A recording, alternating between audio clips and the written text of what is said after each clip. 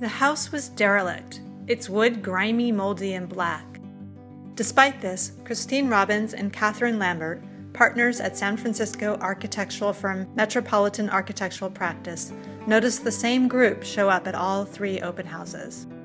The group turned out to be enthusiasts of mid-century modern architect Jack Hillmer, who had designed the Napa house, one of only 10 projects he ever finished.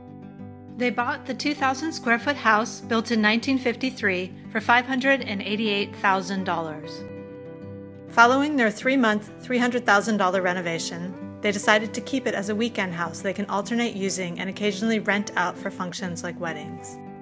The first step was to get rid of a 16-foot-long cabinet blocking the view out the all-glass walls. They put in about $22,000 for new electrical and heating systems. It cost $30,000 to restore the internal and external wood. They replaced the large fluorescent can lights drilled into the ceiling with a cable lighting system on strings.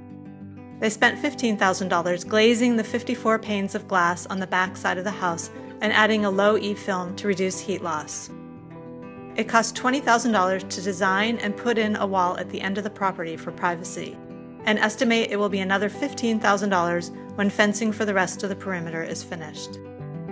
Throughout the renovation, they worked with the town of Napa to ensure the house would earn Cultural Landmark status, the first and only post-World War II residence in Napa to have that designation. Cleaning up the house connected them to the post-World War II optimism that made it possible to build such an intricate house. As it became less derelict, the house's spirit almost seemed to improve, says Ms. Lambert. It was pretty depressed.